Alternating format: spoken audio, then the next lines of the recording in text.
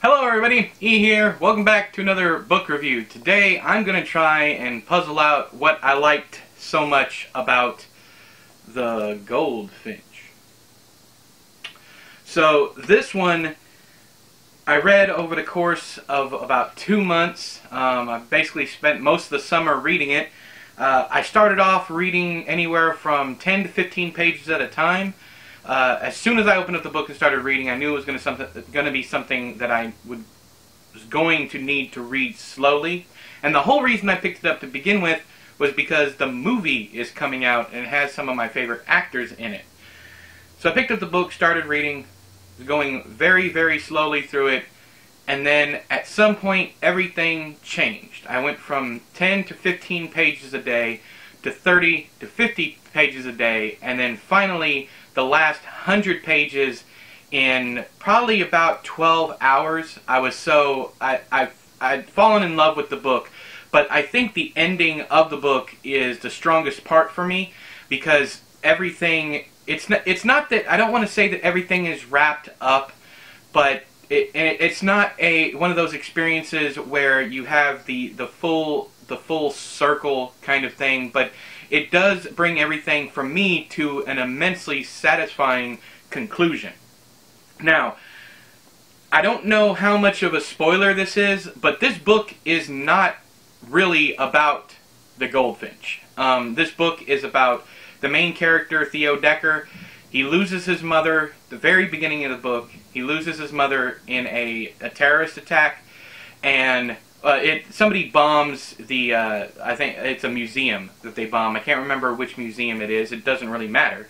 But they bomb the museum, and he ends up in possession of a painting. I knew all that going in, and I was wondering how in the world is it just this kid on the run from people trying to keep this picture away from them, or what is it? I don't know. What was his purpose for stealing the painting? All these questions I had going into it, and none of the questions really piqued my interest.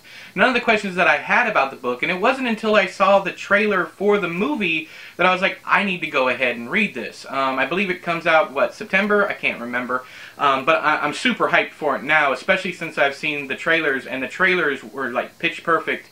Not only are the scenes in there from the actual book, every single scene I recognize, so that gives me hope for it, but also just the tone and the cinematography and even the color correction. Just everything about the trailer speaks to me as a lover of the book. But none of that stuff, none of those questions that I was asking myself about this book interest me, but when I finally got into it, when I finally came across a certain character, that's when everything changed, and I realized that this story, at its heart, is a coming-of-age story. It isn't until Boris shows up, and that's about the closest thing to a spoiler I'm going to get at this point. Everything else I've talked about is mentioned in the description of the book, and I don't consider those things spoilers. Besides, if you're looking for a spoiler-free review, I honestly don't suggest you watch any videos if you're worried about spoilers for this book. There's some really great stuff that happens. I wouldn't say that they are twists and turns, but there are some really great scenes in this book that I wouldn't suggest you let anybody spoil for you. So definitely, just click away and just go read the book. Now, when Boris arrives, I automatically fell in love with Boris. If you following my progress on Goodreads, or if you want to go read my one-sentence review for this book, because I haven't yet wrapped my head around everything that I loved, and that's what I like to do with my written reviews, is I like to go in depth and dissect my experience. So that's going to take me a while to do. But the YouTube channel is more of a conversational piece. You know, we're going to sit here and we're going to talk about the book. I'm also not going to be doing a spoiler section at the end of this review, so if you're waiting around for that, it's not coming.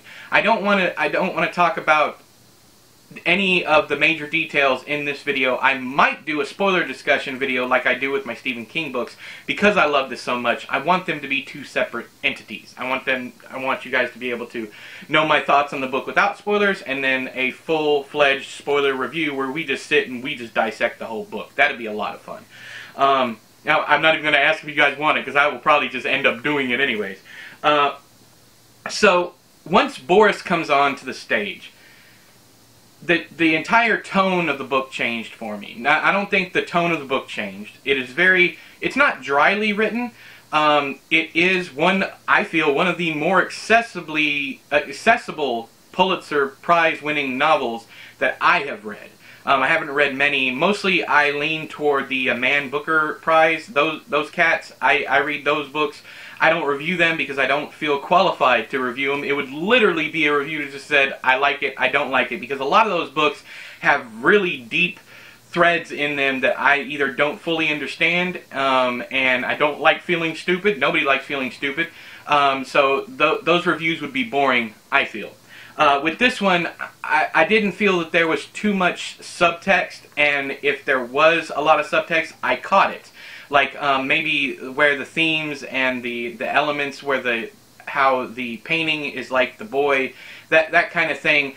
That's one thing that I looked at and I appreciated. But at the end of the day, all of that stuff aside, it is a really emotionally poignant and rewarding experience from the first page all the way to the last page.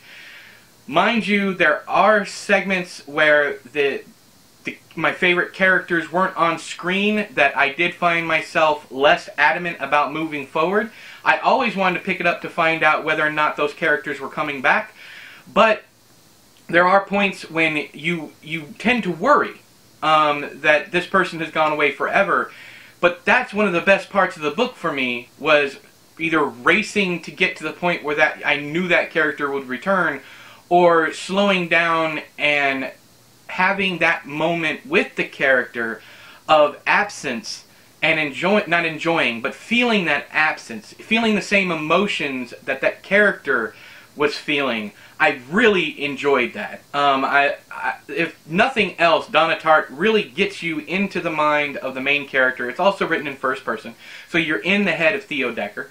It's not one of those confusing experiences where the narrator is supposing what other people are doing out in the world. While it is hyper-focused on this character, it is a very close first-person experience.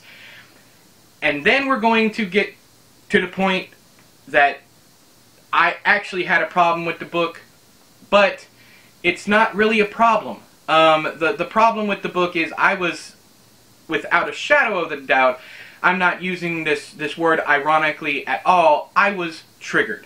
There's dealings with drug addiction, and mostly it's not really the addiction or the using of the drugs, even though she nailed that aspect of it, but there is a section of withdrawal and recovery, and that whole scene, I had to put down the book for about a week. I didn't even look at it. I put it away. I didn't want to think about it because my skin was actually crawling. If you come across this review and you don't know me, I was a heroin addict from 1997 to 2001. My wife saved my life. I met her and she gave me a reason to live, and then we had two beautiful kids over the years. They are now 7 years old and 14 years old, and every single time, it's like every 7 years, you know, I kind of renewed reasoning for being here, because we were together 7 years before the first one came, and then the second one came, and another 7 years later. It's odd. It's that seven year thing, 7 year itch, whatever. But she came along, and I fell in love with her. She gave me a reason to be, a reason to exist beyond the drugs. And it wasn't a matter of her giving me an ultimatum. It was a matter of me saying, I love her so much, I want to be around to experience her. I want to be around to live life with her, so I got to get off the junk, because before that, I was just bound, set, and determined to murder myself with my drug. You know, at least I'd be going out happy kind of deal, you know. There's a lot of discussion in this book about the black abyss during recovery. Many people don't deal with the depression and the utter the nihilism that comes with recovery. It's probably about for the first week, anywhere up to a month while you're detoxing, you enter this stage where you lose all faith in everything. It's like nothing means anything. It's the deepest, blackest depression you can possibly think. And on top of all that, on top of that deep, dark, black pit of depression, you have the physical problems with it also. You're sweating, your skin's crawling, you're burning up, you're shaking, you're shivering, your teeth are chattering, yeah, if you got them left in your head by that point in time. All these terrible things are going on to you, but you put yourself there. And that's one thing that Donna Tartt got right with this book, and something that I was missing from The Little Friend. If you don't know, I read The Little Friend and I absolutely hated it. I almost gave it 1 star, but it is terrifically written. So I gave it 2 stars on Goodreads, but then I ended up deleting my review because I think I was a little harsh, because I was also going through some crap during that point in my life, and I want to reread it before I give a final judgment again. But with this one, I never once doubted the author. I never once thought, okay, we might not get any kind of emotional reward here. It might just be a very, very dark experience to the point where, you know, you want to stick a gun in your mouth at the end of the book kind of deal. It wasn't that. I was very surprised with how the book ended, not because there's a twist ending, but because I didn't expect it. And I didn't expect any point of this book to happen. I honestly thought that this was going to be one of those things where he gets the he gets the painting, and it fast forwards to his adult life. I don't know why I thought that, but the best part about this book is him existing right directly after the bomb and losing his mother. Again, that's in the description. So that's one of the best parts of the book as far as the storyline is concerned, because it kept me just interested enough before I got to Boris. So I wasn't bored, but I was wondering, where in the world is this going? Because we haven't jumped ahead to this thing. And then all of a sudden, I hit that point. I was like, this is a coming-of-age novel. And it is probably the best coming-of-age novel I've ever read.